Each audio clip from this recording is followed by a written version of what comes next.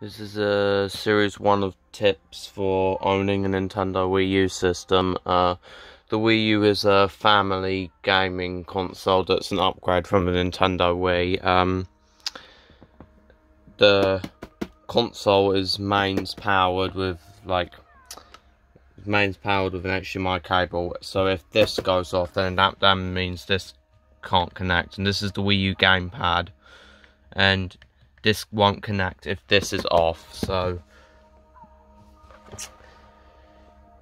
because the Wii U and the Wii U gamepad are both synced together, so if the Wii U gamepad screen was to break, we'd have to replace the whole console.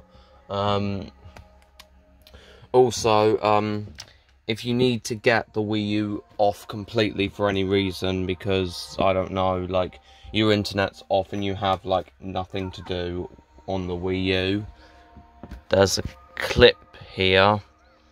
So there's a clip there. If you unclip that, that will obviously stop this Wii U from working. Please don't do that unless you actually have nothing, unless you actually haven't got any other option, or unless you've turned the Wii U gamepad off first.